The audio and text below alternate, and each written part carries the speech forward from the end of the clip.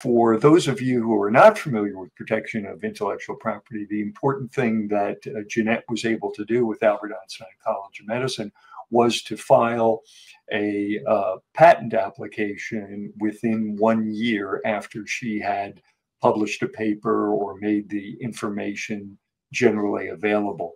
If she had had that discussion with Albert Einstein College of Medicine before she disclosed it, she would have been eligible for patent protection worldwide.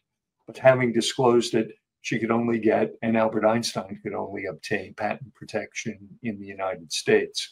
But still, it sounds like it was a very exciting journey for you, Jeanette. And, you know, many academicians, many of whom I hope are watching our podcast, find that their research is totally fulfilling and occupies all of their time.